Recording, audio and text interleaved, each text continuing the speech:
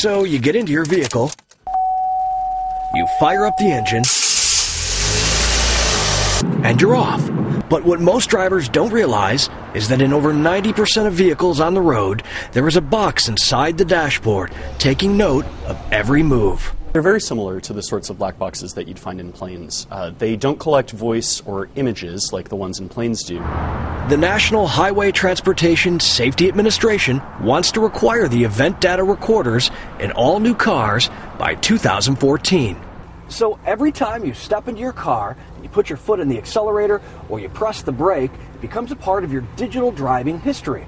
Now the question is that a privacy issue? It's a privacy issue because NHTSA has not imposed caps on the amount of data that can be collected. That's a Star TSP caller on the line. For Georgia State Patrolman Lieutenant Wade CHAFFIN, the data from the box helps turn a vehicle into an objective witness.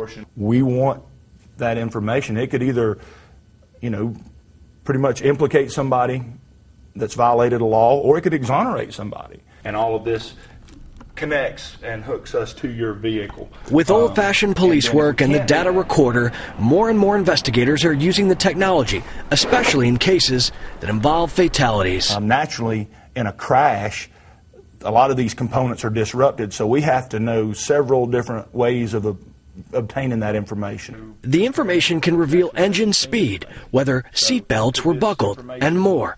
And moving forward, the recorders could have potential impacts on insurance and possibly even your rates. If insurance companies want to ask drivers' consent to collect data like that, absolutely, but it should be only with the driver's consent, and it should not be a requirement.